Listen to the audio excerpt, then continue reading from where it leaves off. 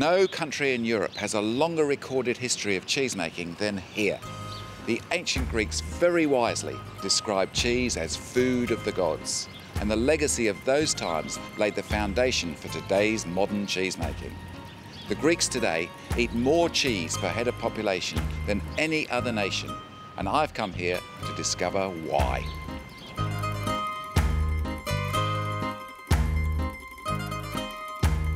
Greece is well known for its ancient history, architectural treasures, and timeless rugged beauty.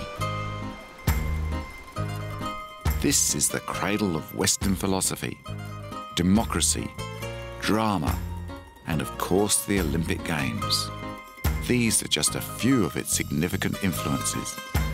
This arena to the gods has been home to flocks of sheep and goats for thousands of years. The blended milk of both animals is fundamental to understanding what traditional Greek cheese is all about.